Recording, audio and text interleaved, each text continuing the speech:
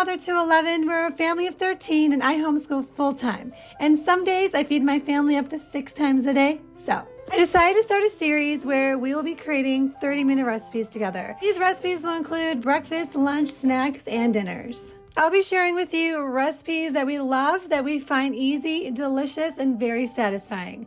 The best part of it all, these recipes are all kid approved. In this video, we are creating a very easy and delicious blueberry lemon muffin for a beautiful Sunday afternoon, although these would be good any time of day, any day of the week. If you're looking to save a little money on your grocery bill in 2024 and eat a little bit healthier, be sure to keep following me throughout the year as I share with you my tips and tricks. You can find this recipe down below, and we'll see you in the next video. Take care.